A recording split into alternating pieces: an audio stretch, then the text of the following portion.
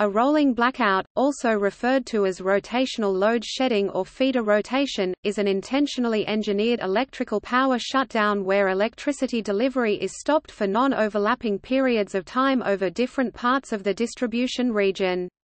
Rolling blackouts are a last resort measure used by an electric utility company to avoid a total blackout of the power system. They are a type of demand response for a situation where the demand for electricity exceeds the power supply capability of the network. Rolling blackouts may be localized to a specific part of the electricity network or may be more widespread and affect entire countries and continents.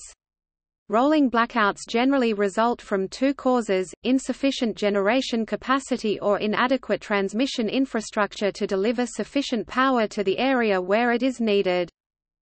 Rolling blackouts are a common or even a normal daily event in many developing countries where electricity generation capacity is underfunded or infrastructure is poorly managed. In well-managed undercapacity systems, blackouts are scheduled in advance and advertised to allow people to work around them, but in most cases they happen without warning, typically whenever the transmission frequency falls below the safe limit.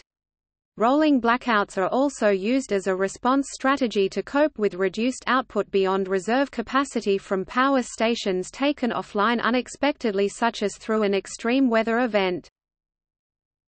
Rolling blackouts in developed countries sometimes occur due to economic forces at the expense of system reliability, such as in the California electricity crisis of 2000–2001, or during natural disasters such as heat waves.